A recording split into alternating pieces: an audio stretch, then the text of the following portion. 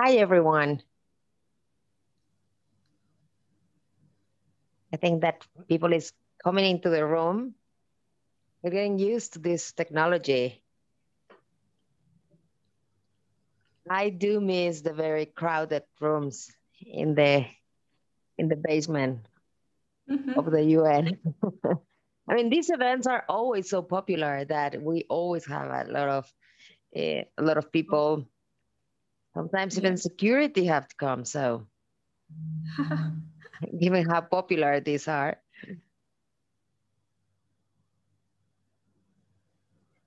So we're waiting for people to get in.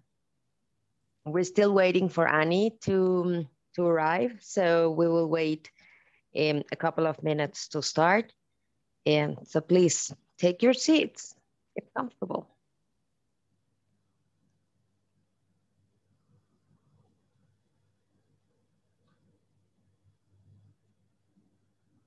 And just to ensure that you are in the right event, this is Connecting the Dots for Equality, Abortion, Empowerment, and Sustainable Development. So we're going to have hopefully a very lively conversation about how people working in different movements and working on different areas of women's rights, gender equality are addressing these issues. And the idea is to have a conversation about these issues.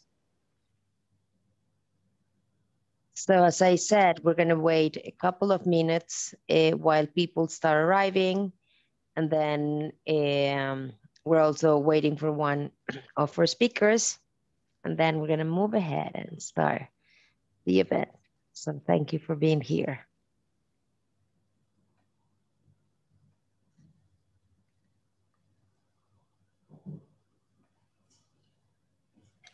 Yes.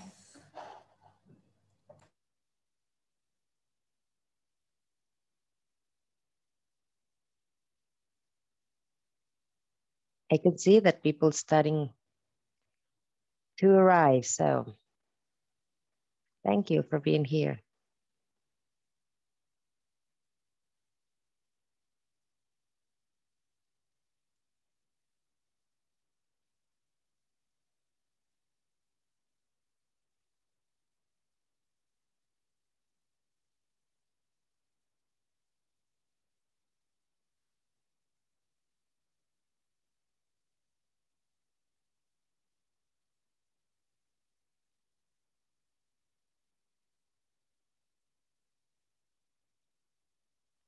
I was saying at the beginning, we miss being, I miss the excitement of being in conference room A, like waiting for all the room to be packed, and or maybe the room is already too packed. We have a lot of participants, and then start the event. But it's great having the opportunity to despite the pandemic and that, to do this and to get together and to have these conversations, and hopefully soon we will be able to reconvene in person, and of course to learn from this experience. And a big part of what we're going to talk today, it's exactly about that, like how the COVID pandemic it's have changed our lives. So it's great having the opportunity to see our friends remotely and to have these gatherings. So it's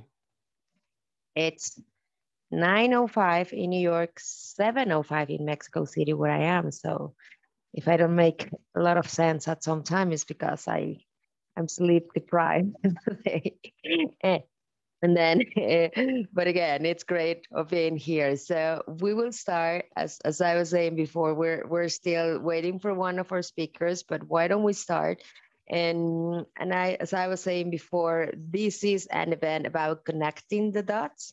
Um, um, and the idea of this event is to talk about abortion, empowerment, and sustainable development. Um, and to have a conversation, I have two great colleagues with me today. Well, I'm Maria Antonieta Alcalde. I'm director of Ipas for Central America and Mexico. I am an activist. I'm a retired youth activist. I started doing work on sexual and reproductive rights many years ago, like 25 years ago, as a youth activist, and then I retired and keep doing advocacy now as an adult. I worked several years for International Planned Parenthood Federation in New York, and now I'm happily working for Ipas based in Mexico, leading the work for Central America and Mexico. And I'm very, very pleased to join this panel with Racherla, who is the Deputy Executive Director at the Asia Pacific Resource and Research Center for Women, ARROW. She has been working in the area of women's health and rights, and in particular on sexual and reproductive rights research, monitoring, and advocacy for the past 20 years. So Sai and I had met each other for many, many years. She co-wrote the ICPD Regional Monitoring Report. She has experience working with grassroots, state, national, regional, international, like Sai has been around. She's been actively engaged in the youth movement building for the SDGs in the region and instrumental along with co-conveners in developing a space for young people's discourse through the AFFSD Youth Forum, which are held every year ahead of the Asia Pacific FSD Youth Forum. So Sai, thank you for being here. It's really a pleasure always to share space with you. And I'm also very happy to have here Bethany Van Kamper, who's a senior policy advisor at Ipas. Bethany, she leads the U.S. abortion foreign policy work and specifically the effort to repeal the Helms Amendment. And we're going to hear a little bit more about this. This is very exciting. Prior to joining Ipas, she worked as a senior policy analyst at the National Latina Institute for Reproductive Justice and as a legislative fellow in the office of Senator Barbara Boxer. Wow. She received her law degree and master on social work from Tulane University. So thank you, Bethany, for being here. As I said, like this is exciting in terms of having the opportunity to see the reality that we're living and the work that we're doing from different angles. So I will start like making some questions, and then as I said at the beginning, the idea is to have a conversation. So Sai, I would like to start with you and like all the work that ARROW is, of course, one of a very important, very relevant organization in Asia Pacific and worldwide. And I would like to start, talking about what it's kind of the elephant in the room right now in every conversation, and that's the COVID pandemic. And from many things that we have seen with the COVID pandemic, we have seen that the pandemic has exacerbated the inequalities across the world, and social distancing and the social distancing measures and other policies have increased the barrier faced by women and girls accessing sexual and reproductive health services, including abortion and contraception. And a recent UN report on COVID-19, it just told us that the pandemic has just reversed decades of progress on poverty, healthcare, education for all the world, but specifically for women. So my question is what is ARROW's analysis on the current challenges, and how can we ensure a gender responsive recovery? What are your what's your analysis from ARROW, and what are your recommendations? So thank you, Maria Antonieta.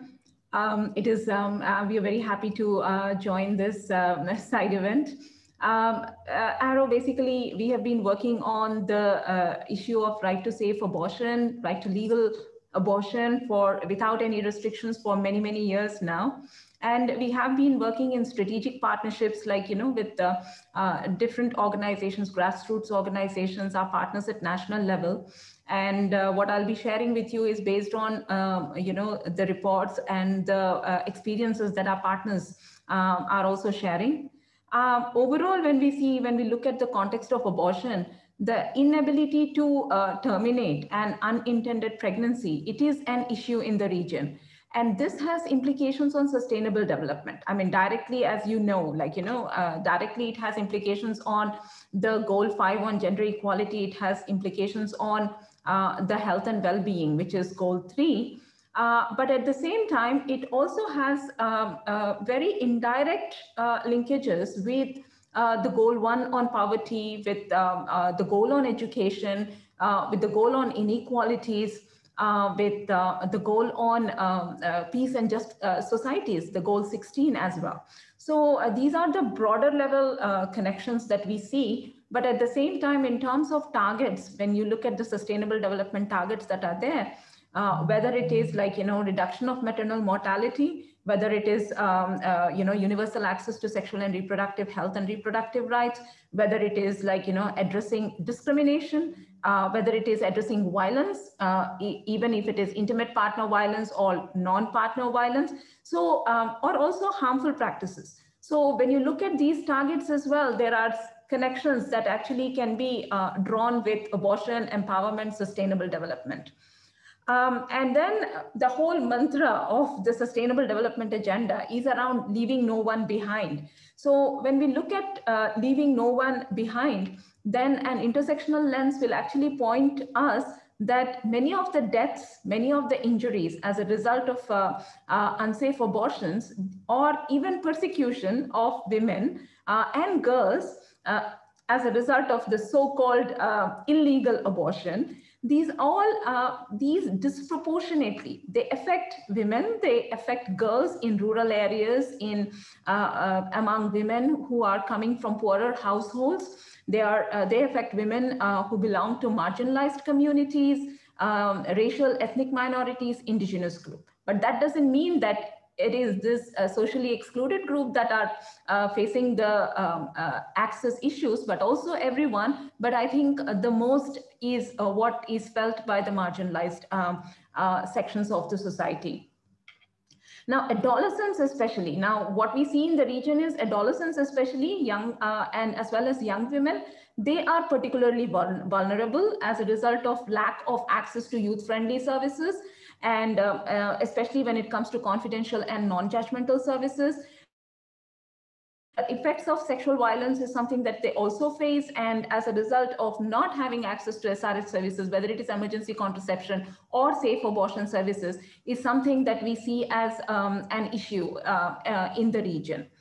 Now, also when you see the biases in providing SRH services, especially in the Asia region, it actually comes within the framework of marriage in South Asia, especially. So these are, some of the key barriers that we see in terms of access issues. But also, the healthcare providers, resistance to provide abortion services for young women and girls.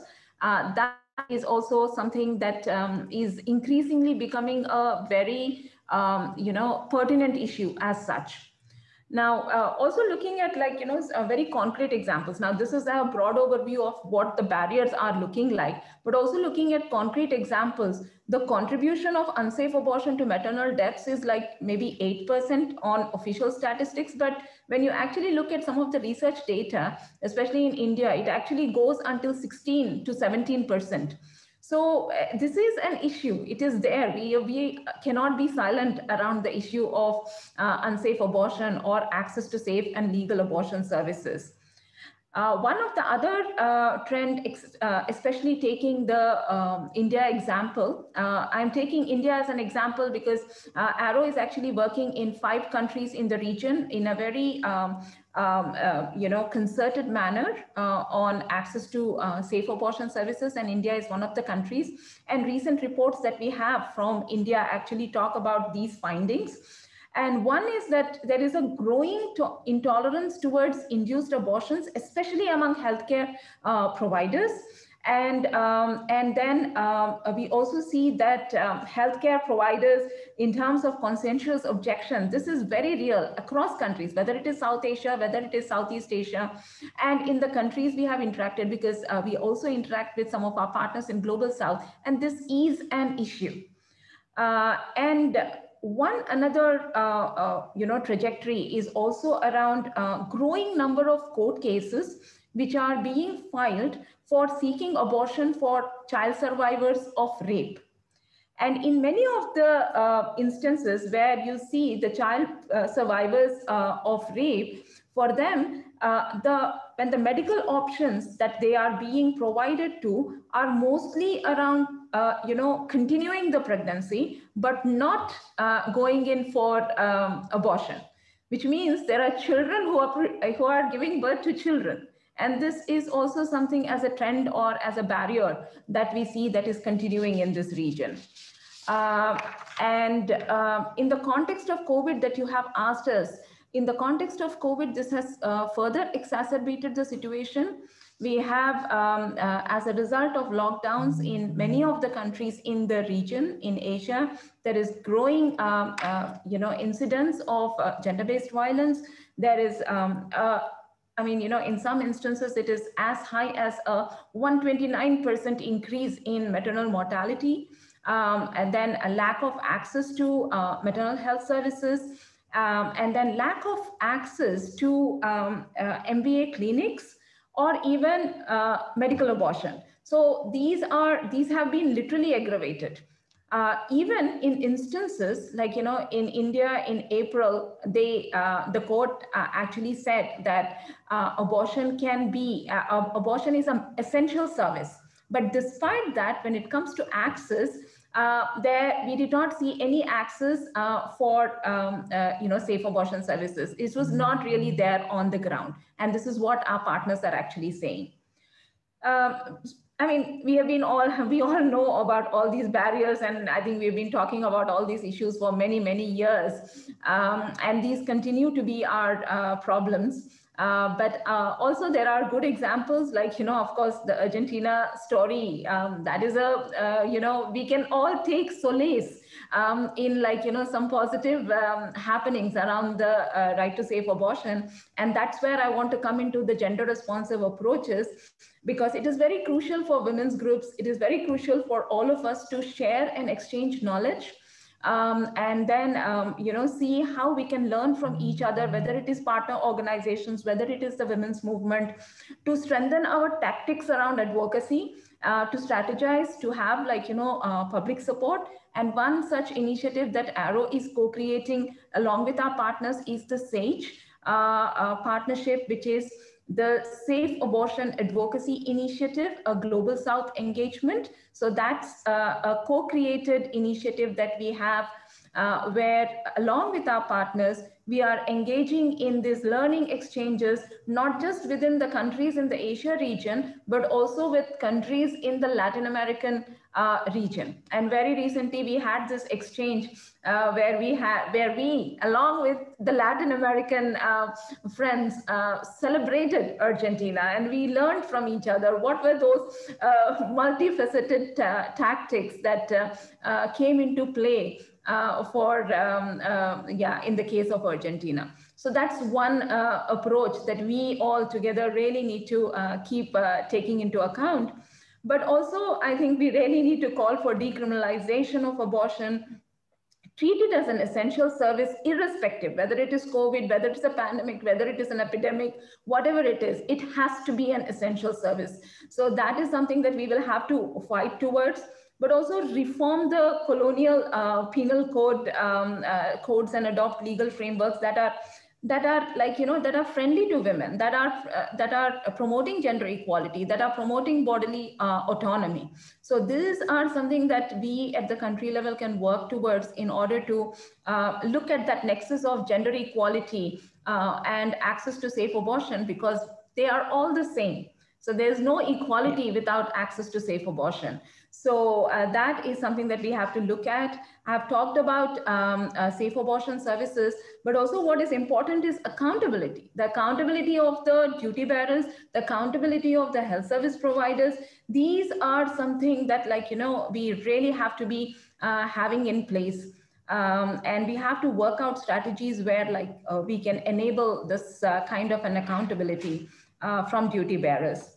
And last but not the least, I think it's also important for us to address stigma. And the stigma at the community level, the stigma needs to be addressed at different levels. I mean, stigma needs to be addressed at different levels.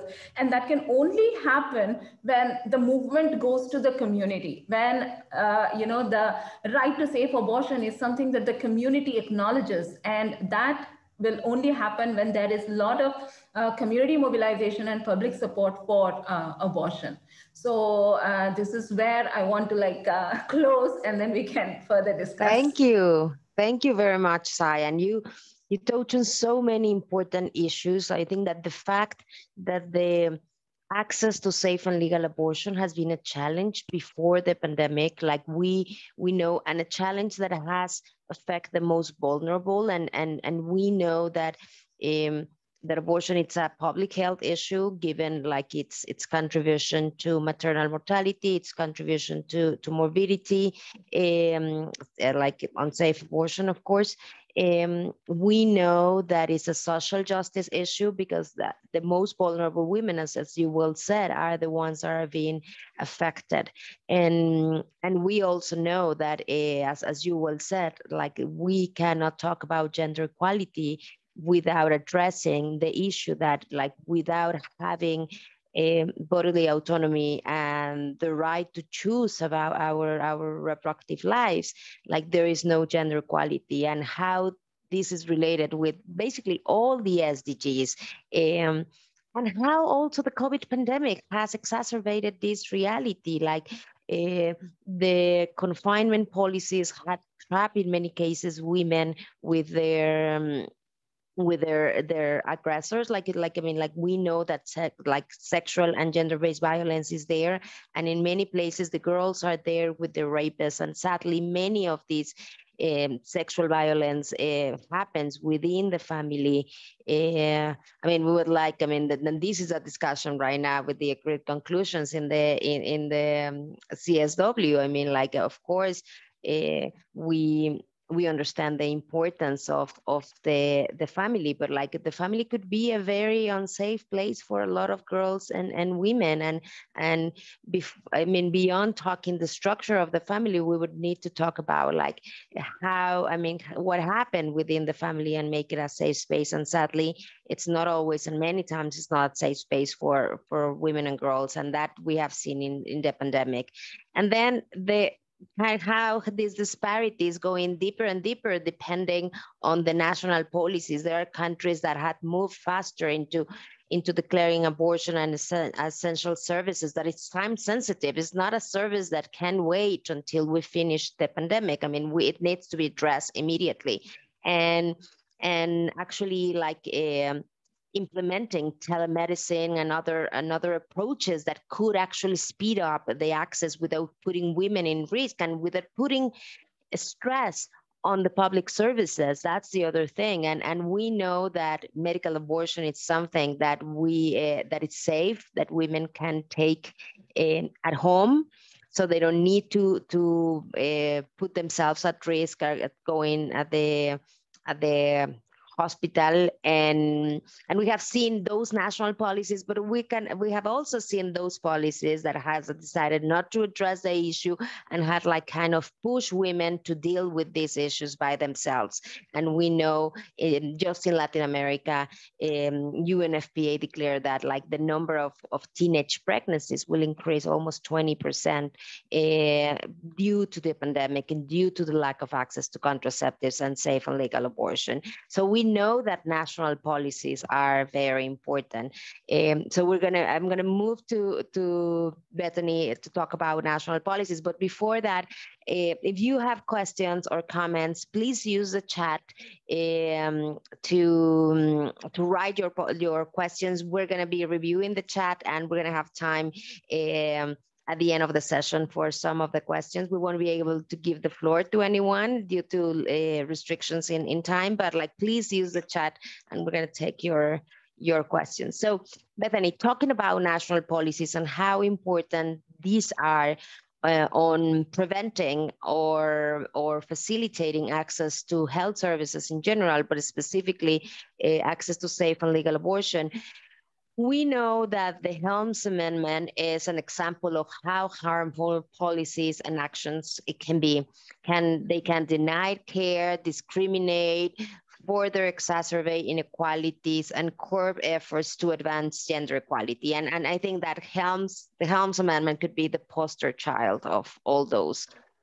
But we also know that there are finally like clear efforts to get rid of the Helms Amendment. So maybe you can tell us a little bit more like about the Helms Amendment for our audience, and then what policy steps can the United States and current administration take to reduce the harm of almost 50 years limiting the use of U.S. foreign assistance on abortion. So please tell us a little bit about the Helms Amendment and the efforts that are being made to get rid of it, hopefully. Yes, thank you so much, Maria Antonieta. I'm very happy to be here with all of you to talk about the Helms Amendment. And it really is an exciting time because we are now really actively working to repeal this horrible policy. And as you said, it's 48 years old, almost 50 years we've been under this horrible restriction, and its time is up. It's time for it to go. And so I want to back up a minute and just level set a little bit about what Helms is, how it's written, how it's applied, some of the harm. And I know we're all familiar about this, but just to do a little level setting. So as I said, this law passed in 1973. And what it says is that it bans U.S. foreign assistance, and then I'm going to quote it, to pay for the performance of abortion as a method of family planning or to motivate or coerce any person to practice abortion. So one thing we notice off the bat is that this legislative text is quite vague, right? What is a method of family planning? How would you know that that was someone's intention? What does it mean to coerce or motivate someone? How do you prove that? How do you know that? And so what we know is that when there's this lack of clarity, when we're in any way vague in our legislative text and our statutes, it always cuts against women and girls, right? And so what this has led to is huge confusion, nearly 50 years of confusion. And on top of the chilling effect that we see in these policies, there's a complete fear, as we know, to work on anything having to do with abortion, largely because of policies like Helms in the global gag rule and these exported anti-abortion sentiments that are coming from the US. And so what that means is that Helms is applied not as it's written, not as a ban in cases of family planning or motivation or coercion, but as a complete ban all across the board, a complete ban on services, and not just services, on abortion training, on abortion equipment, even abortion information and counseling. And so the results, the impacts of this antiquated, racist, neo-colonialist US policy made by an old white man, it's impacting millions and millions and millions of people, thousands of miles away from the US and from Washington, DC, which is here where I'm based, where I'm working. Why did this policy from 50 years ago have that type of impact, and how has it existed for so long? And so that's why we're here. That's why we're so excited about this work. And so you asked me, what can the US government, what can the Biden administration do? Get rid of it. This is not rocket science. They need to get rid of it. It needs to be repealed and it needs to be replaced. And so I want to be very clear that this can happen.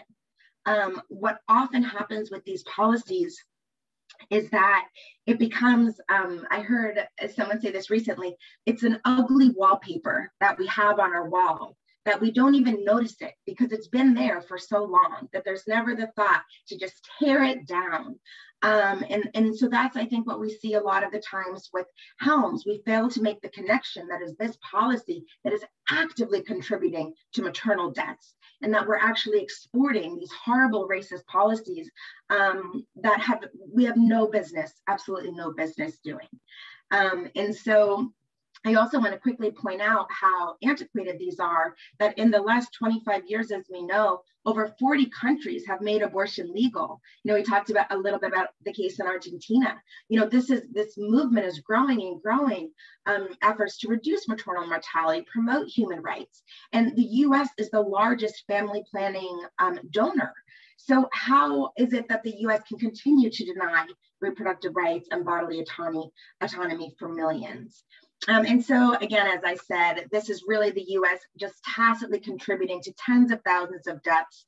And it's time for that to go. And so the bill that I want to talk about, which does this, is called the Abortion is Healthcare Everywhere Act. It is a baby bill. It's not even a year old yet, but this bill has had a huge showing of support, and we have really good momentum. So I'm going to tell you a little bit more about it. So first, what does the bill do? It removes the Helms Amendment from statute, so that language that we talked about just a little earlier, it just strikes it, gets rid of that family planning, motivator, coerce, strikes it. And what it does is it replaces it with proactive language. So that says US funding shall be used to provide comprehensive reproductive health care services and information, including abortion services, because we have to be clear, right? No ambiguity, including abortion services, training, and equipment. And so this bill was introduced for the first time ever. So again, 47 years this existed, and its 47th year, we finally said we have to make an effort to get rid of this in the US Congress. It was introduced last July. We had a great showing of support. It was led by Representative Jan Schakowsky from Illinois, and then 6 incredible SRHR champions on the Hill. And in a short amount of time, that bill that started out with just 7 women grew to over 110 co-sponsors in 2 months. 2 months. It was wildfire, right? It spread the support. Additionally, we had the support of 118 endorsing organizations. So this bill came on the scene with a bang. It was noticed, it got people's attention. Now that was last Congress closed, and we're now in a new Congress and a new administration, which we're so happy about. And we just reintroduced that bill actually on March 9th in commemoration of International Women's Day. And this time around, we have 142 co-sponsors. So those are members of the House of Representatives who are co-sponsoring, supporting, putting their name on this piece of legislation. That is unheard of for such a young bill, right? We have huge support. And we have 172 endorsements from organizations from across the board, huge, just incredible diversity in this group. We have not only SRHR groups, but we have immigrant justice groups, LGBTQ groups, gender-based violence groups, faith groups. We have just a huge showing of support for this bill, which is incredible. And so we want to move this bill forward. So I don't want to go too much into the weeds, but what the bill does is removes Helms from statute. So from our Foreign Assistance Act, it removes it, but Helms actually exists in 2 places. So it exists in statute in that law, but it also exists in our spending bills and our federal appropriations. And so we have to have a 2-pronged strategy.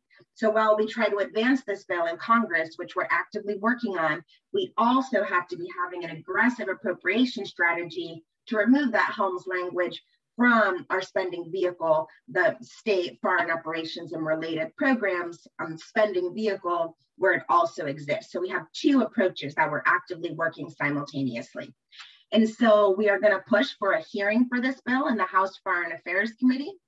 We are going to, as I said, pursue an aggressive appropriation strategy, which is happening simultaneously, to remove it there. And we're going to have to introduce the bill as well in the Senate. We have to have passage in both bodies. And so we have a lot of work to do. But again, I want to make clear that these are things that absolutely can happen. And if our US leadership prioritizes reproductive health care, SRHR services, if the leadership in the House and the Senate prioritize that, and they want to reduce these needless maternal deaths related to unsafe abortion, they will. And we make that case every day. And that is how we will be pursuing this strategy in our Congress for hopefully passing this bill and once and for all, kicking Helms to the curb. One thing I do want to also though make clear is that there are things that we can be doing right now while that happens. As I'm sure everyone knows, changing laws takes time, right? It's a process. It can take a very, very, very long time. And so we're active. We are really hoping that, you know, these 4 years, this administration, we are going to make progress on this bill. But until then, there are other things that the administration can do. So the only way to actually repeal Helms, get rid of it, is through Congress. The president can't do it. No one can do it but Congress. That being said, there are things that the administration can do to limit the harm. So when we spoke about the language of Helms and the method of family planning, what we know for certain is that abortion in cases of rape, incest, life endangerment, that cannot be family planning. So those are exceptions to the way that the law is written. And what the Biden administration can do, what his State Department and USAID can do, is to clarify that, to demand that this is to implement the law correctly to the full extent of that law. It does not apply in those cases of rape, life endangerment, nor incest. And that can happen with guidance coming from those departments. And you know, that's something that can happen immediately.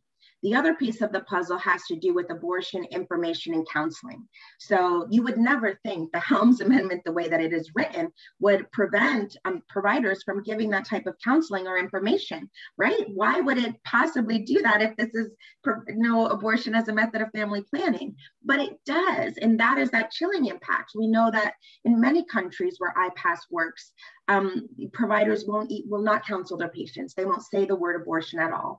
And so this can also change very easily with guidance, with the memos to missions and to implementing partners, with trainings to make it very clear that yes, U.S. foreign assistance can be used for abortion information and counseling. We have to have this proactive language, because where these policies are nestled, and I have no doubt that this is deliberate, are in all the areas that are written what is prohibited, what you can't do.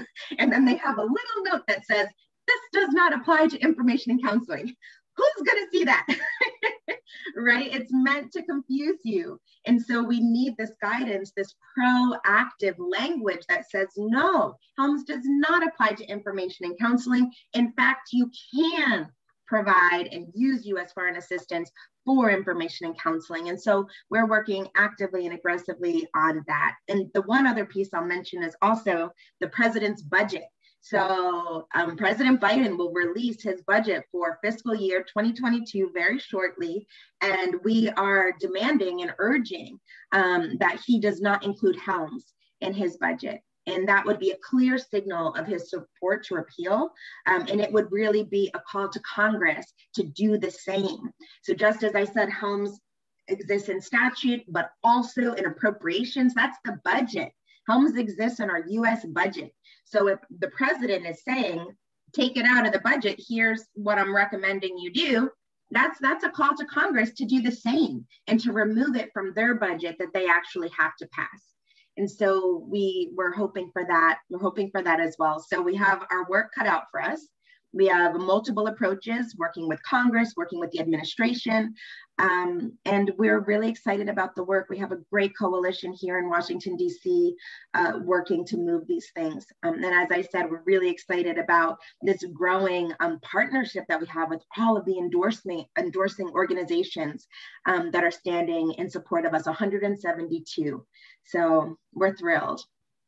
Great. This is so exciting, Bethany, because I mean, I think as you said, like, I mean, Helms is one of those protest, like that are being there, kind of like, I mean, like it feels that it has been there forever, that it's impossible to remove.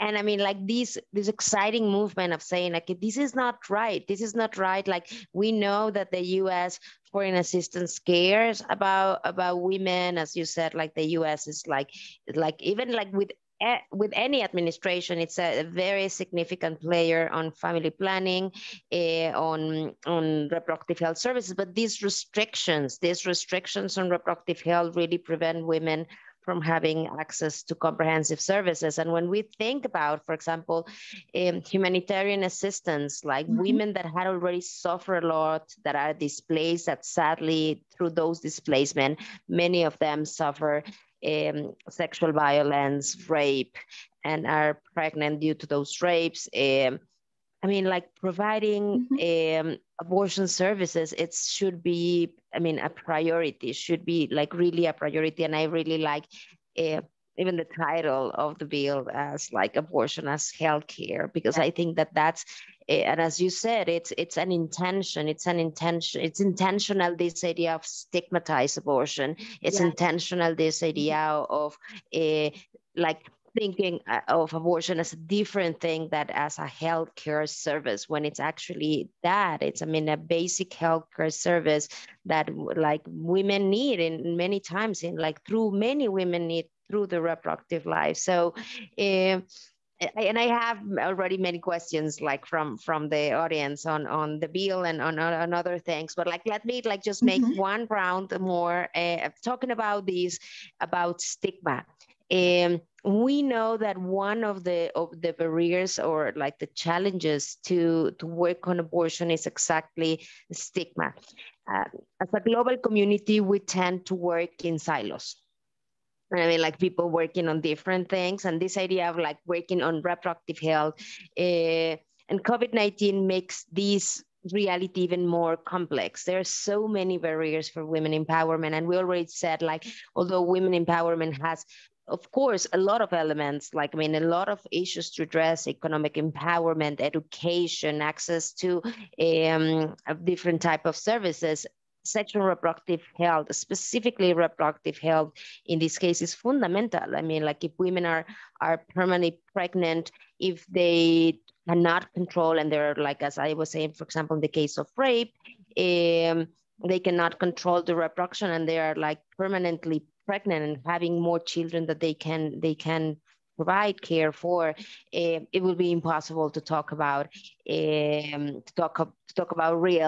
empowerment. So, and how can we build a more inclusive, powerful, global reproductive justice movement during and beyond COVID-19? I think that, as I said, like even within the movement, sometimes the abortion is the hot issue, the uncomfortable issue. So like from your experience, like maybe two questions: what barriers do you see, and what collective actions we can take to move and to remove the stigma, and to remove the challenges that we face to push for a comprehensive agenda, and how can we build this inclusive global movement? So if you can answer these maybe like 3 or 4 minutes, and then we will read some of the questions. So, Sai, do you want to start? Yeah, surely. I mean, as I've said before, that I mean, engaging within us, amongst the women's groups and amongst each other, not just within the countries in the region, but across regions. I think that is a good way for us to strategize, learn from each other. I mean, that's, I mean, to look at different strategies that would actually help us address stigma, address different barriers, whatever the barriers are in. But that's one approach that we can look at. But to address stigma overall, we will really have to look at gender equality, reinforcing that. So access to education, access to like empowering women and girls, especially girls, empowering them through education and including comprehensive sexuality education, and having access to SRH services, at all points in time, that will be a way forward which will reinforce. So access to education, including comprehensive sexuality education, but also access to economic opportunities, the overall realm of gender equality and, addressing violence against women and girls. If all these are taken into account, I think that will also pave a way towards addressing stigma also in the communities. So overall, I think empowerment has to happen at the individual level. That has to be supported by the communities, and public education and public support is something that will have to. So it is a multi-pronged strategy that will have to work. From all the experiences that we have seen across, there's no one single solution to the right to safe abortion. And stigma persists, whether, even in countries where the grounds on which abortion is permitted is the most liberal, including on request, stigma still persists. So the way we will have to work at it is starting from the micro level, at the individual level, and then grow it up to the community, lead it into a public awareness, and enable public support, but also reinforce the laws and policies that will again be supportive. So a multi-pronged approach is required to address stigma, and it will take some time, definitely.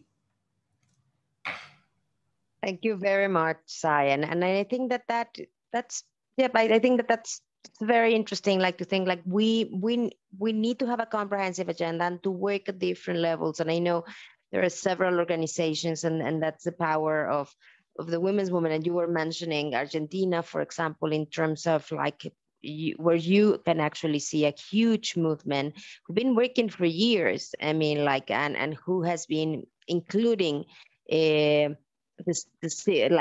remove the stigma from abortion as a component, like to reach kind of the support, like to get the support from the community, but also to achieve the political change. So Bethany, what do you think about this? Thank you so much. I agree very, very much with everything that Sai said. And I think that, and I'll speak mostly in terms of stigma that I'm seeing in US government spaces, because that's more of where I'm working, but it's actually saying the word abortion. And as you had mentioned, that's why we wanted our bill to be named the Abortion is Healthcare Everywhere Act. And we had pressure from a lot of people that said, well, does abortion have to be in the title? Do we need to say that? And we said, yes, it absolutely does, because it is so easy to hide behind other issues and say, well, this isn't really an abortion issue. This is about A, this is about B, this is about C. But as Sai said, it's all interrelated. We can't have equality if we don't have access to abortion services and are able to make our own decisions for ourselves, to have self-determination. And so I think we have to name that issue. We have to say the word abortion, not hide behind it. And we have to make clear that abortion is not separate from other healthcare. It is not on its own. It is absolutely a part of essential services, and it is a human right. And I think whenever we back down, whenever we even show an inch of weakness on that in our stance that abortion is healthcare, it will get exploited. It absolutely will. And so we have to remain firm in our commitment. And sometimes that's hard to do, especially when you're talking about how to advance things. How do we compromise? How do we move something forward? But certain things you can't compromise. And this is one of them. Our bill to repeal Helms is squarely about abortion. It's not about contraception. It's not about other reproductive health services. This is about abortion, and we embrace that. And I think that what we often see in the U.S. government, particularly in negotiations around funding, and when we're talking about the global gag rule, which is an equally horrible policy, but a lot of times what they will say is, well, we don't need the global gag rule because we have the Helms Amendment. The Helms Amendment already prohibits U.S. foreign assistance from going towards abortion services. That's the law of the land. Helms Amendment is the law. So get rid of the global gag rule. It's unnecessary. But what is that really telling? What are you saying when you say that? You're saying, oh, well, that's how it should be. Yes, get rid of this because it's not needed, because you're already covered. This already does that. And when I hear that, it's nails on a chalkboard for me, because it shouldn't be that way. We don't want to say that homes is the law of the land. We are changing the law of the land. And the only way we're going to change that is when people stop saying garbage like that, quite frankly. We need to be firm in that stance. So those are things that come to my mind in terms of removing stigma. And you know, this goes all the way to President Biden. We've yet to hear the word abortion come from his mouth. How is that? You know, how are we acknowledging the anniversary of Roe v. Wade, the decision that legalized abortion in this country? And, you know, from any public account, we're not saying the word abortion. The Roe v. Wade decision was about abortion.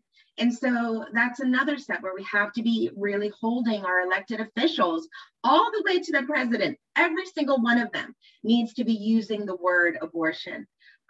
So those are my thoughts on stigma. And then I'll really just quickly add again, as we're building a global reproductive justice movement and we're making these connections, I think absolutely learning from each other and actively supporting each other. So for every of those 172 organizations that endorse this bill, you better believe I'm going to be working to push Ipas to be supporting their efforts as well. It's a two-way street. We have to be supporting each other. It's absolutely critical. And for adjacent movements, as I said, the immigrant justice movement, LGBTQ movement, gender-based violence movement, all of these things intersect.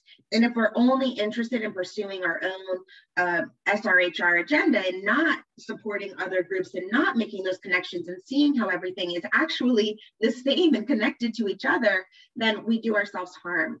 And so I think we have to very actively be aware of supporting our partners in these other fields as well, just as they're supporting us. And that's how we build a collective movement. Thank you very much, Bethany. I really like several things of what you said in terms of like this idea of the collective movement and how we need to support each other. I mean, like what happened in the US is as important as what happened in Malaysia or what happened in Ghana. And like, I think that this idea of like how, like making those connections and what you said, like in terms of like, I think that like working on decriminalization of abortion and making abortion a healthcare service. It's, I mean, working for to ensure that motherhood is not forced, working to ensure that actually women can choose and aiming for a right future. But at the same time, as you said, like abortion has already this connotation that it's not, I mean, that it has been given. I mean, like there is, of course, and we have like some people from the and like from the other audience asking like some questions in terms of, I mean, this is this idea of putting the stigma on abortion and as you said with Bethany, it happens to the elected officials, but it's also, I mean, it's affecting the women, that woman that had to go through an abortion and like she cannot talk about it, she cannot mention the word, I mean, like, and that's not fair. That's not fair. Even like I mean, like legality is one step, but even like in settings where abortion is legal, like in the case in Mexico, in the case of rape, or in Mexico City, that it could be elective. Like women go through this process with a lot of challenges that are not for this service itself. It's due to this stigma that as a society we put on abortion that's so unfair on women. So I really like what you said, like in terms of like creating, not working in silos, creating linkages between the work that we do. So thank you for that. And now we've been receiving like several questions, so I will try to group some of them. Maybe for Sai, I mean, there's a lot of like questions that are related, like how international agreement like the Beijing or the ICPD or the SDGs support the decriminalization of abortion. Like, I mean, people even quoted some of the of this agreement saying like this doesn't talk about the criminalization of abortion. How is this linked? I mean, like these international agreements with the notion that we need to move into making abortion what it is, a healthcare service. So like if you can explain a little bit more, and maybe related to that, like, I mean, like several questions on like how abortion is empowering for women, like questioning or how does it have to do abortion with women's empowerment. So some questions about like people like yeah, like with questions about like how is this related with women's empowerment. So maybe you can talk on those two issues in terms of women's empowerment and the relation to abortion, and also like people saying like the international, like some of the people in the audience is like saying like how are these international agreements linked with abortion or decriminalization of abortion. And in the case of Bethany, a lot of like interest in the bill, like people asking, how can we support the bill? What can we do? Like for you to repeat the name of the bill, I think that most of all, like asking about like what can people do to support the bill. And I think it's both American, I mean, be like U.S. People, but also people from other parts of the world. So we can start there. So Sai, do you want to start? Okay. In terms of international commitments pertaining to women's health and then their relation to abortion, I think we all know that, it is limiting. I mean, even within the ICPD and as well as the Beijing, like, to say within the law, I mean, like, within the legal domains of the respective countries. So, so while, the international commitments can be used in order to work within the legal framework in respective countries where there is access, and then ensure that services are being provided within the so-called realm of legality. I think avenue of the international commitments will be more from the Human Rights Council spaces.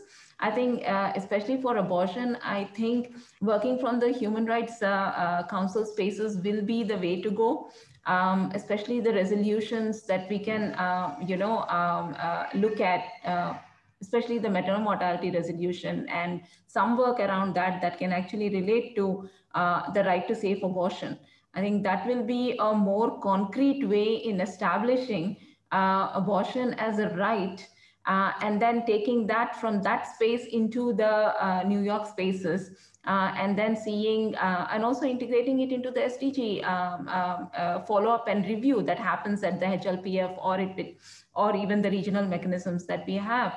So I see with abortion, the work can start from the Human Rights Council arena, and then it can get translated here.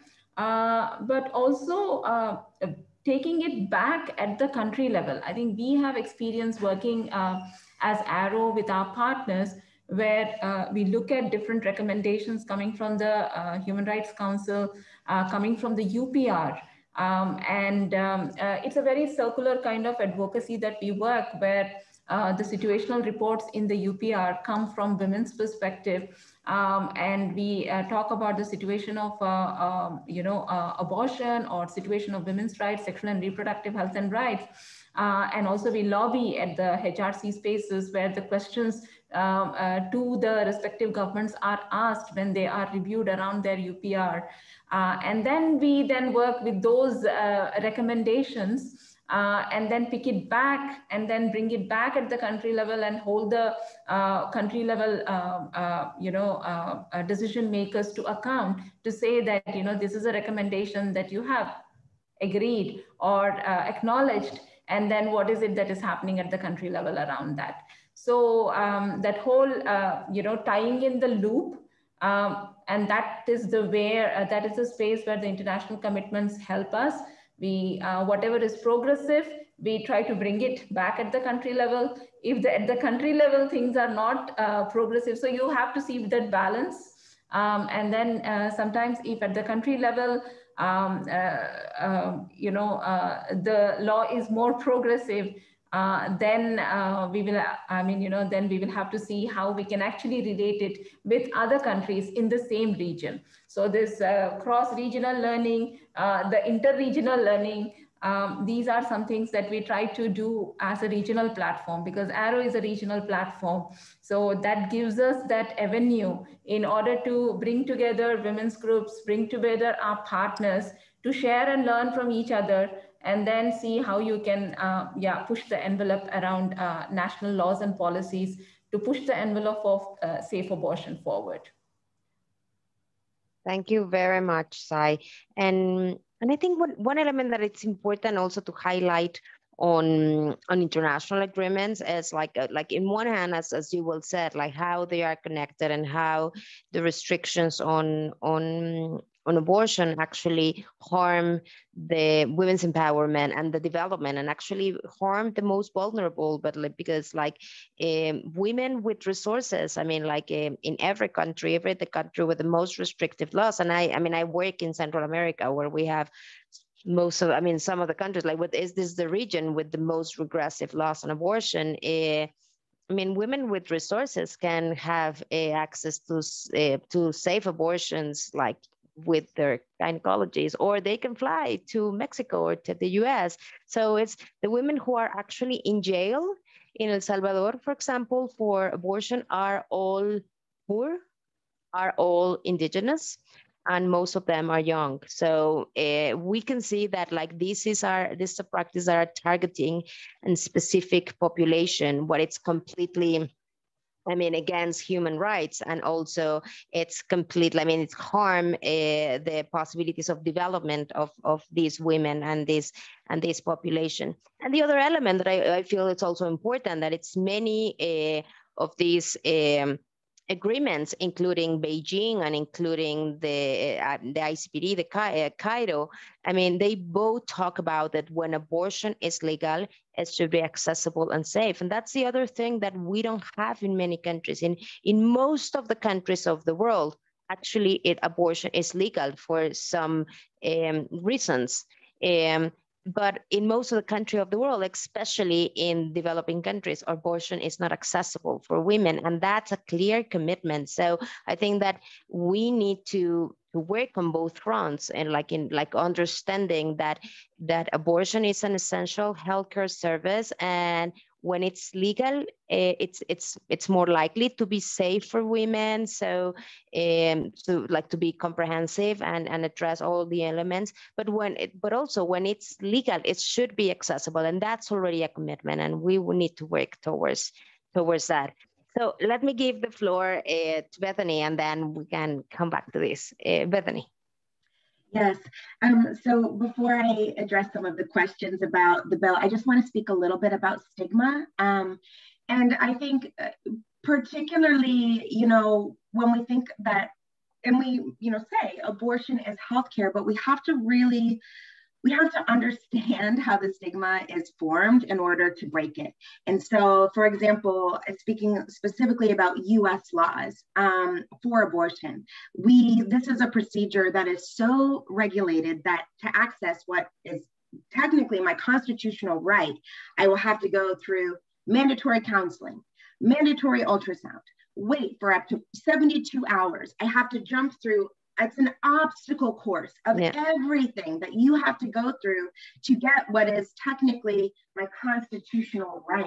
And all of those contribute to stigma.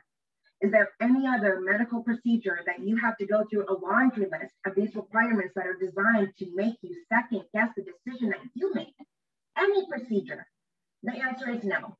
And I'm thinking even in one of the Supreme Court oral arguments that I was lucky enough to hear, there was a question about this, and I believe the analogy was made to liposuction, which is technically more dangerous than abortion.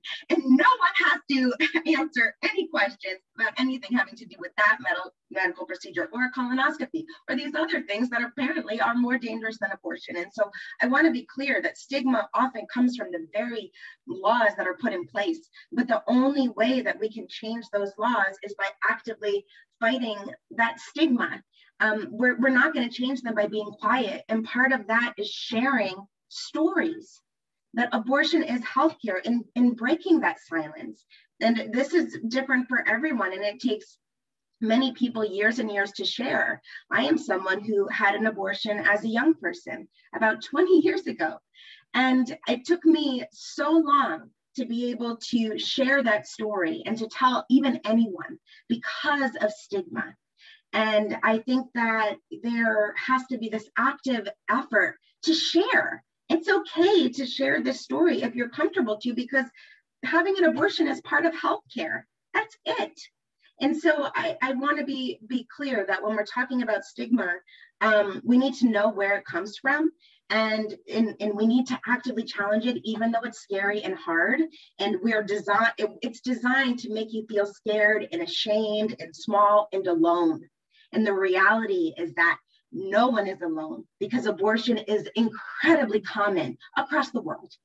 And so I think that we have to embrace that, and we have to really stand firm in our truth about that. So that's one thing I did want to say about stigma. But in terms of the bill, the name of the bill is the Abortion is Healthcare Everywhere Act. And in terms of what you can do, there are certain limits, but for people that are based in the US or groups that are based in the US, first of all, please reach out to me. Would love to connect and to learn more about what you can do, but we will have letters, we will have petitions. A lot of this is about education, community education, where many people don't know what HELMS is at all. And so organizing community events and education, and particularly as well, for targeting members of Congress. We have to get to 218 votes in the House of Representatives alone. And so, as I say, we have great support. We're growing something, and we will get hopefully very close to 200 co-sponsors on this bill. And if people are not on the bill, they're still very likely to vote with you, but it's going to take work. And so, that means for people who are based in the US, let me know where you're based, and we can connect you with your member of Congress to make sure that they're supportive of this bill. And in terms of our international partners, I really think social efforts with social media. There are US laws that restrict what foreign groups would be able to do to implement US laws. There's international lobbying laws that are very complex and restrictive, quite frankly. So I think that we have to kind of think creatively about different ways to engage. And I certainly will think more about that. But one is our social media campaigns. And so please reach out, and we can find ways to be working actively to pass this bill. Thank you very much, Bethany, for all the information, for most of all for sharing your story. And I completely agree with you. I think that the stigma also creates pain in people that have gone through abortion. And I think that one element that you said, I'm very sure that we all know someone that has gone through an abortion or ourselves, and it is important to share these. Even if you even within your families, many times when you ask your grandmother, your mother, your aunt, the stories are there. And actually, in Mexico, Ipas with other organizations, we put together this site for women to share their stories, and it has been beautiful. It has been beautiful and painful in some cases, but liberating and empowering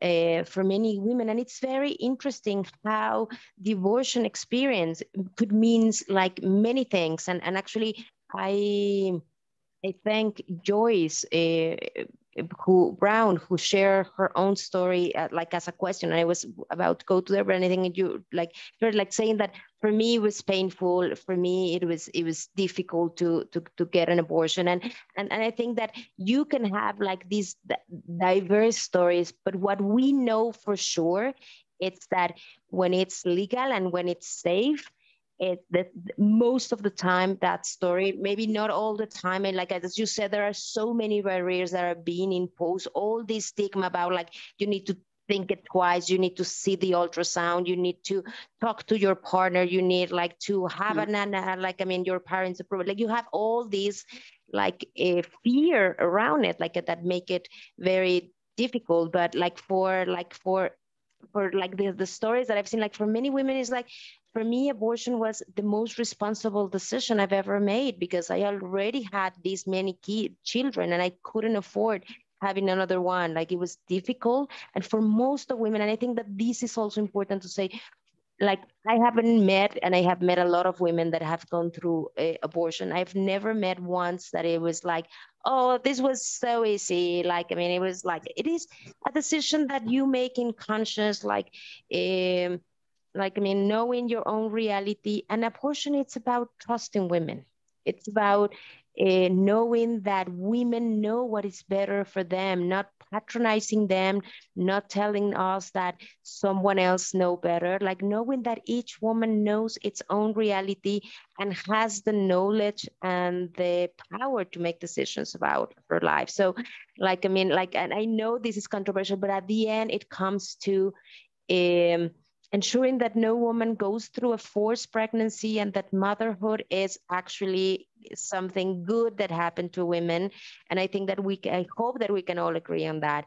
And the other thing, it's about trusting women, trusting that like she knows what is better for her, and giving her the tools and the information and the knowledge to make that decision, but at the end trusting us, trusting her to make this decision. So I really appreciate many times in these forums, I mean, we talk about many things, but not about the core that is at the center of this decision is that woman that is faced an unwanted pregnancy, or many times a pregnancy that was actually wanted, but then the situations, and we're seeing this in COVID, I mean, like that women that wanted to get pregnant, but suddenly her partner is deceased, she lost her job, she is sick, and suddenly that wanted pregnancy, it's not anymore. And she had to make that decision. But like trusting that that woman has whatever is needed to make that decision, it's I mean, I think that's very important. So we have some few minutes, and I just wanted to close, like, if you like, we have a lot of questions, and thank you everyone, but I wanted to close, like, we talk about like breaking the silos and not kind of work together. And Sai, already you talk about some programs about sharing knowledge between what is happening in Latin America and what is happening in Asia.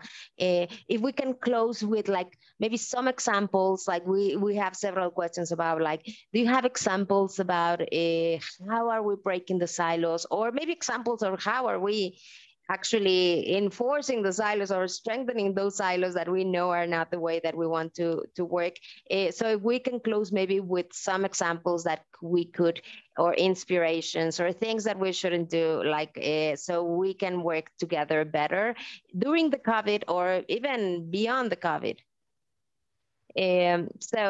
Sai? I would not really share an example at this point, because I mean, I've already shared the example, but what I would actually second what you just said about trusting women's decisions. And that is something like, you know, that's the core, a core to women's empowerment, that is core to gender equality. And the Sustainable Development Agenda is about a transformative, ambitious approach. And for gender equality goal, if we are saying that we are trusting women's decisions, and that is our indicator, and then that is the way forward that we can look forward towards. So I would really go by that, and I'm very happy you brought this issue of trusting women's decisions. When they have all the information, just let us trust them. They will make their own decisions. Every woman is empowered enough to make her own decisions. So I would with this. Thank you very much, Sai. And I think that that's a very inspiring way to put things. This is about trust. It's about trusting women. I've been giving her like reliable information, giving her what she needs, but at the end, trusting that women can make the best decision for her own life, and that these decisions impact their future. Like this is related with development. This is related with women, like maybe like saying like, I would like to be a mother, but this is not the time because I need to get educated, or like and then creating the policies that will help. Because if you live in a society, and actually we have some questions about like male preference in terms of, if you live a society that will punish you if you don't have a baby boy, or like, I mean, like, then that those situations needs to be changed. Like if you live in a society when you're going to be fired if you get pregnant, or if you live in a society where, like, I mean, like people will like you will be homeless, like if you get pregnant, then I mean, like, we need to create, if you are concerned about abortion, create a better society where actually motherhood is embraced and women are not punished for being a mother. And then let women decide. So for those in the audience who are like so concerned about like reducing abortions or against abortion, one of my recommendations would be, we know that criminalizing abortion doesn't reduce the need. We know it. Like, I mean, just make it more dangerous. Like, the discussion here is not in favor or against abortion, or like legal or not legal abortion. Actually, the question is like safe abortion or not safe abortion. So like, because the abortion need is there. So, but if you care about this, there are different things that actually reduce the need of abortion, and that I can think of three things, and then I will give the floor, of course, to Bethany to close. I can think of three things that reduce the need of abortion. That's access to contraceptives, comprehensive sexuality education, and reduce stigma. I mean, like, and like, I mean, actually embrace motherhood. So those three elements, if you want to reduce the need of abortion, if you really care about reducing the need of abortion, please invest in these things. And because like criminalizing, it's not the answer. It has been proven. So Bethany, please. Thank you for sharing that. I agree so much. I think those three things are the key. And something that I want to raise is that oftentimes the people who don't support abortion also don't support those three things that you just said.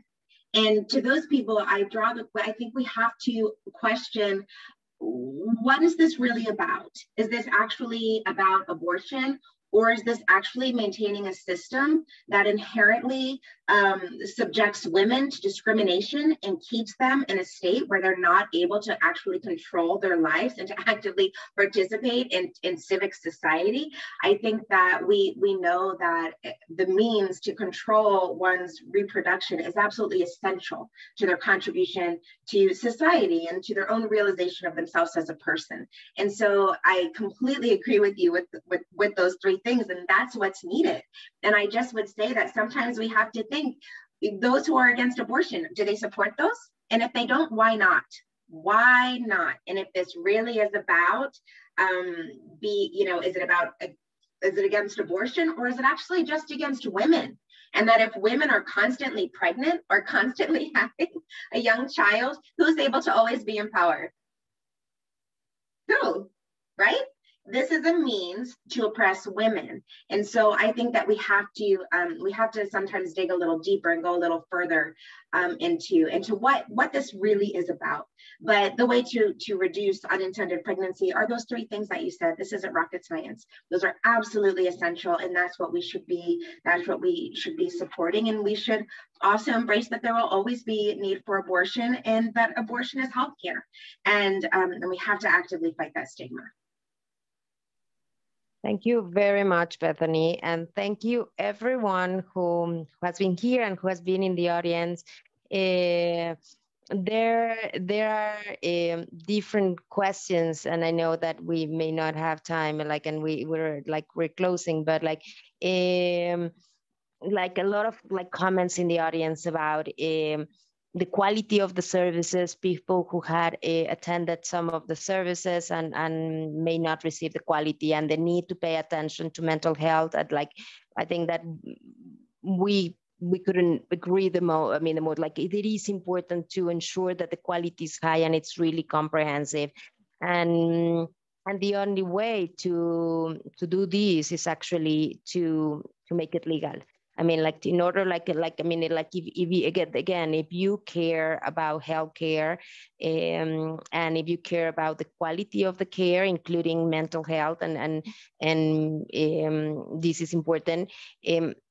Making it legal, then you can regulate the care. You can while if abortion is illegal, then you cannot regulate the quality of service that women are getting it. So again, if you're in the audience and you care about this issue, legality is what makes you actually have some possibility to ensure that like bad healthcare providers are not in the picture, because there are regulations to do this. And then, I know that like that Anny is in the room, and Anny, we are not able to see it. We didn't know that like if you made it. So Anny, are you in the room? And I don't know if she can. You're speaker, so you are supposed to be able to speak. And I mean, just to say, like, we were waiting for another speaker.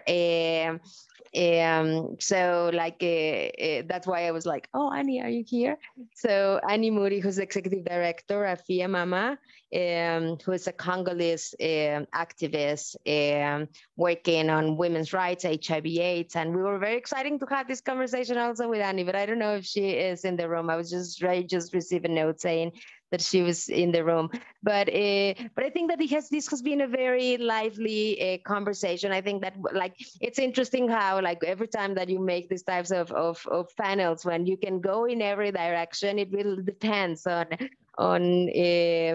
I mean, the questions, but also the panelists.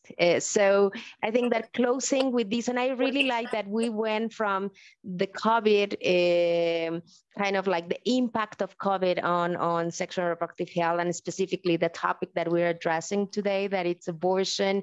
And we end up coming back to the core of this discussion, that is actually women.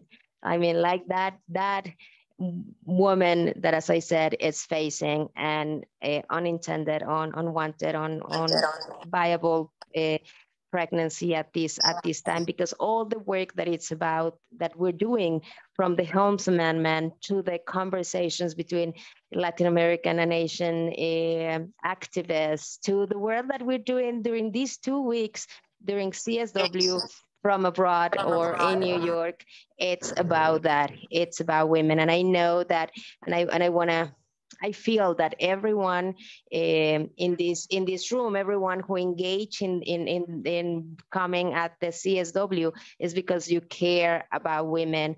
And as Bethany was saying, like, if you care about women, trust her. If you care about women, check what is your agenda. And if your agenda corner women and do not give her possibilities to decide about her life, and that is denying her the information that comprehensive sexuality education gives her, denying her of access to contraceptives, denying her of the agency that she needs to make decision because other people has to make the decisions for her, or putting so many barriers for her to make decisions, then maybe you need to check your agenda and to ensure that this is about women. So I would like to end this conversation on that note, that invitation to all of us to go back to the principles that guide our work, that I'm sure it's very important, and to ensure that we put women in the center of our work. So thank you, everyone. Bethany, Sai, thank you for being here. And I send you a big hug that I hope that I will be able to give you in person soon. So thank you, everyone. And thank you to Ceci Espinosa from Ipas, who organized this panel and who was like amazing, and everyone who participated in putting together this panel. Thank you very, very much. Oh, but Anny's here. She can talk. Oh my God. Thank you so much. My apology for having connected late. I'm on the ground in the eastern part of the DRC. And I really appreciate, I heard all the presentations and the very good landing on the 3 points, and also Bethany's point on all, what is this all about? In my experience working and promoting women's bodily autonomy, because all this is about controlling women's body by the patriarchal system. So they will find a way and words to explain why, to get reasons for why abortion shouldn't be a choice for women.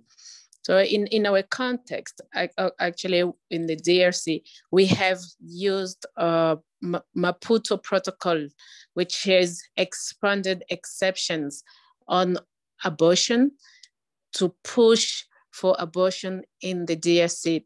As it stands right now, abortion is still illegal according to our penal code, but coming together in a coalition against unwanted pregnancy, we have put together a coalition of national NGOs as well as international NGOs to push for Maputo Protocol implementation. And this has brought us to a situation where we are now able to talk about unsafe and safe abortion, but we still have few limitations because we have to stay within the limit of Maputo Protocol that opens or allow abortion in case of rape, in case of mental health, and in case of incest, and also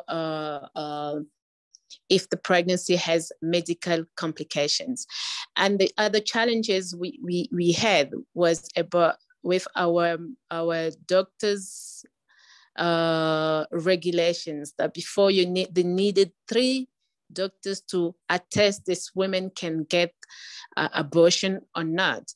And before the 3 doctors as signed, most of the time the baby was born or the woman died during the practices of unsafe abortion.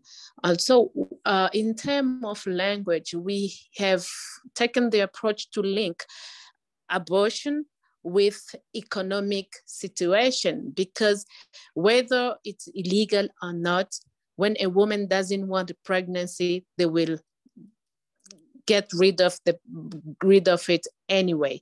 So we are attacking the root causes, but also trying to go behind the 2 challenges that I've just raised now. One is that, yes, we are happy about Maputo Protocol, but it still has limitation because a woman has to be raped or have mental problem to benefit from a safe abortion.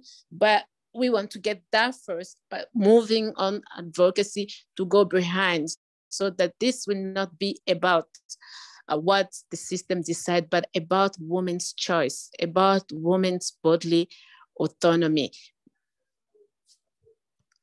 Hello? Hello? We can hear you. Okay, okay, thank you. And also working in part, sharing experiences from what's happening in other regions, but also in other countries.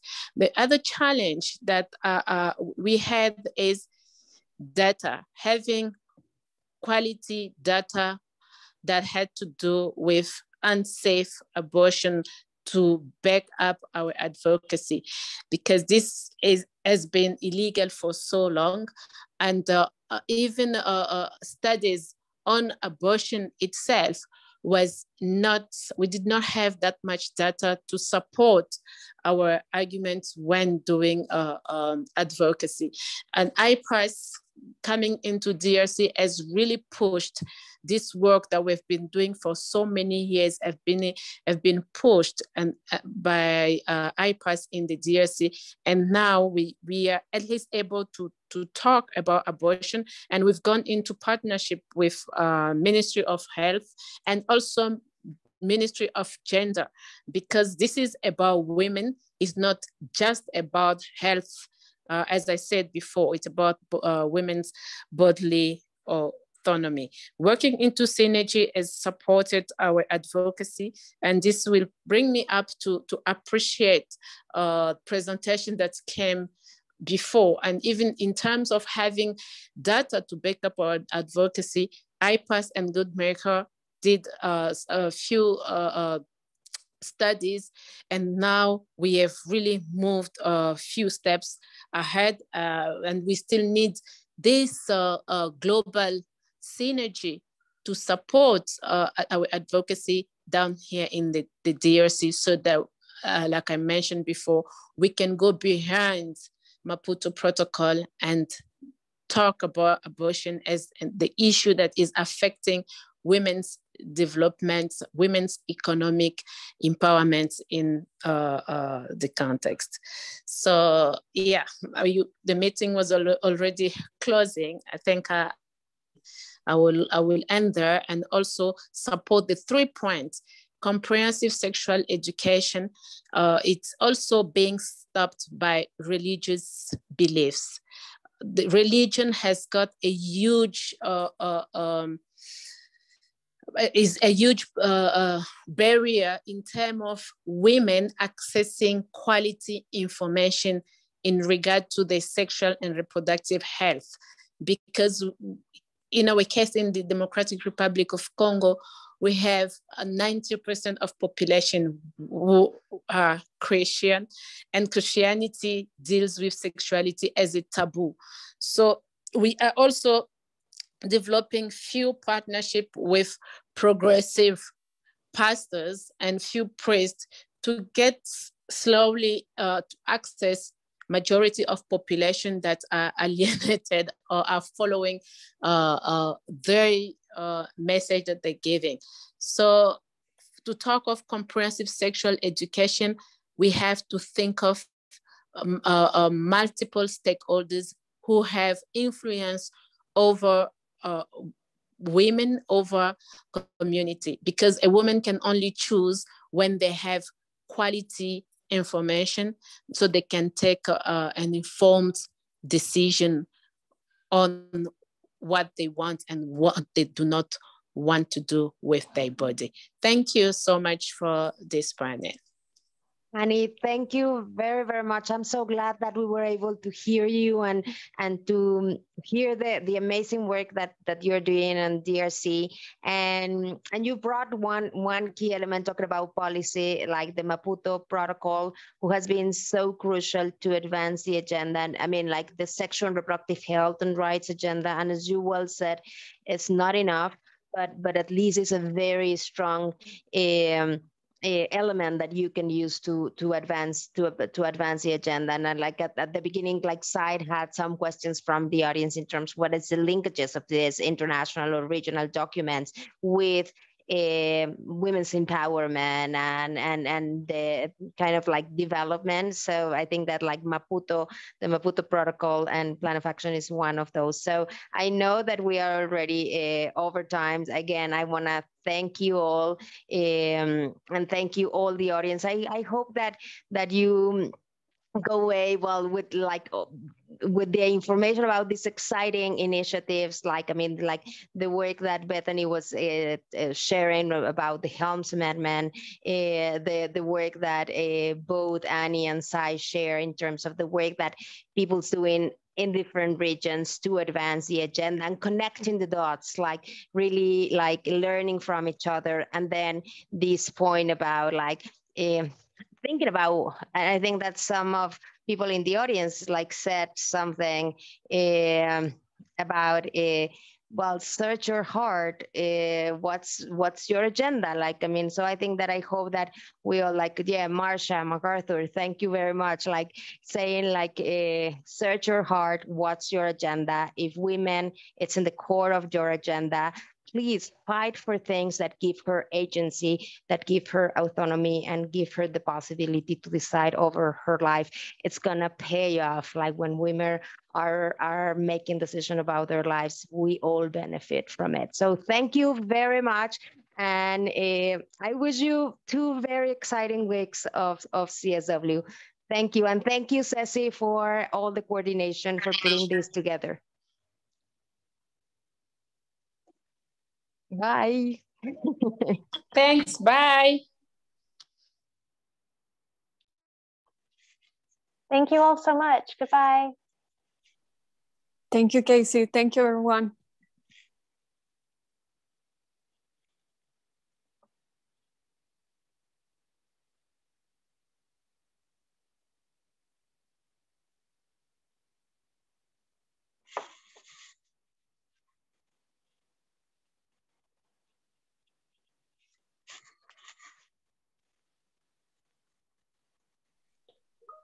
Casey? Yes. I don't want to ruin the recording, so if you can make sure that it's safe. No, not yet. We still have 21. We still have 8 participants. Let me check who that is. Thank you all so much for being here. Adelaide, Alejandra, Chelsea, Diana. Thank you so much. We hope you have a wonderful 2 weeks at this fantastic virtual forum. I will leave now, okay? Thank you. Okay, bye.